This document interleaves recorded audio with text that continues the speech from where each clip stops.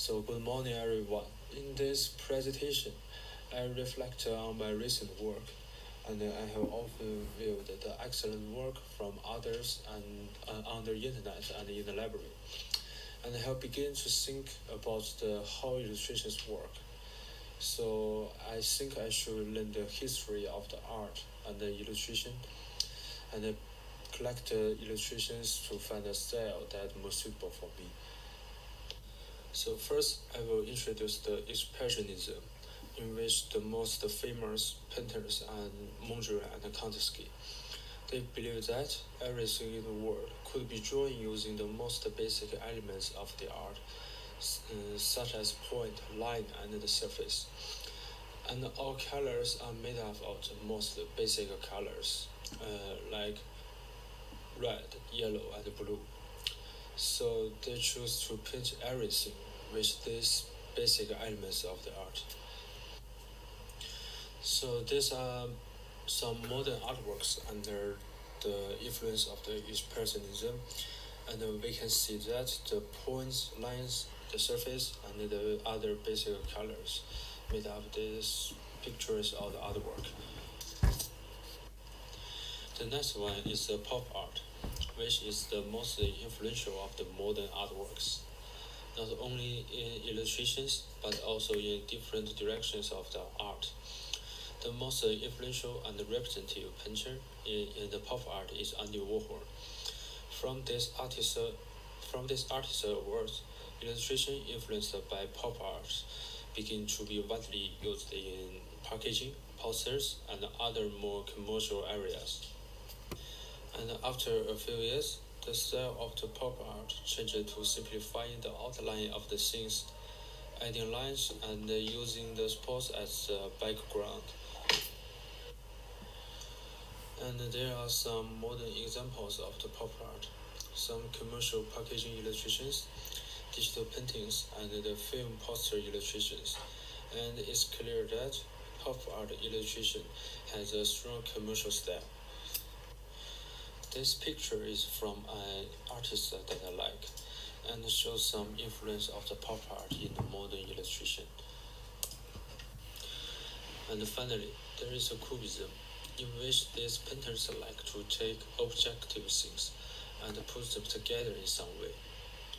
By subjectively dismantling them, reorganize them, and then put them together. And these are some examples of the Picasso's artwork, where he notices the body of the core and then simplifies it as much as possible, step by step, and finally get a cubist core. And there are some other modern illustrations that was influenced by the cubism.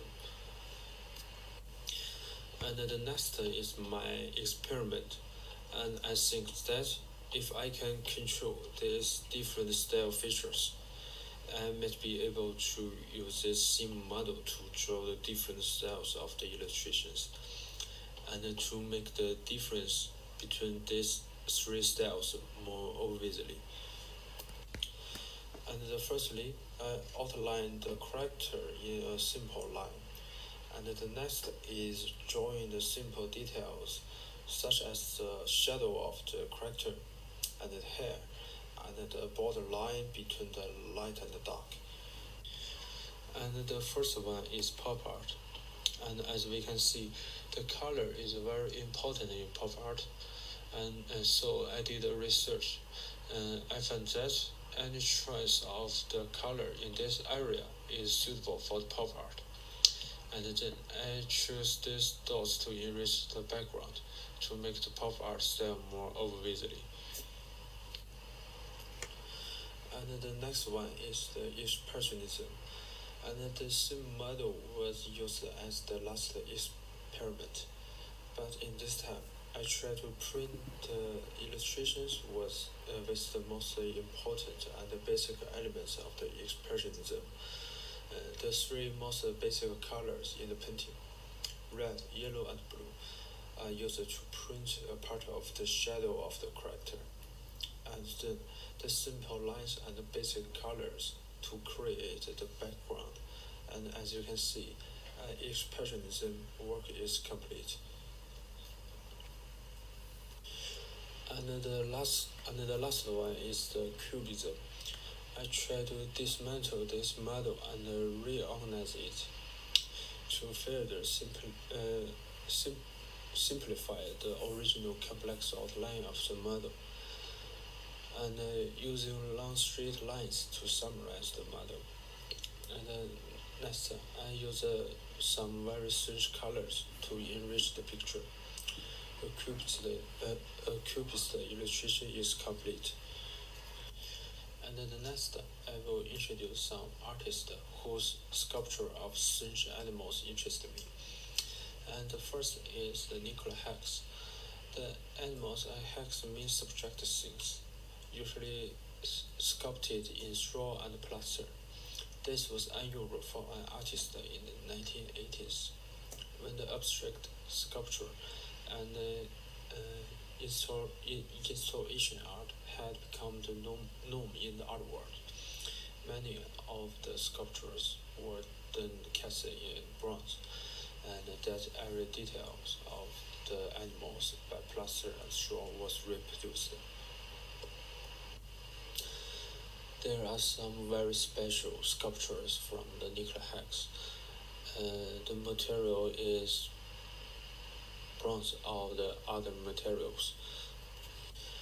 And another one is Cat Clock, who is good at making a variety of the sculpture, combining animal and human faces, and use this sculpture as the inspiration for her illustrations.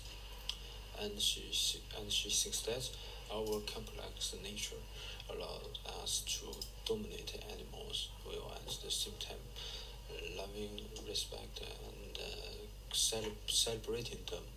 We identity as separate from animals. We also identifying with the animals more than anything else on the earth.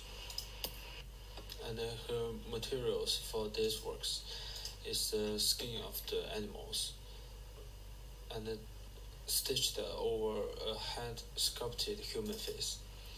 And these are some of her other works, and she has created a series of the illustrations based on her sculptures.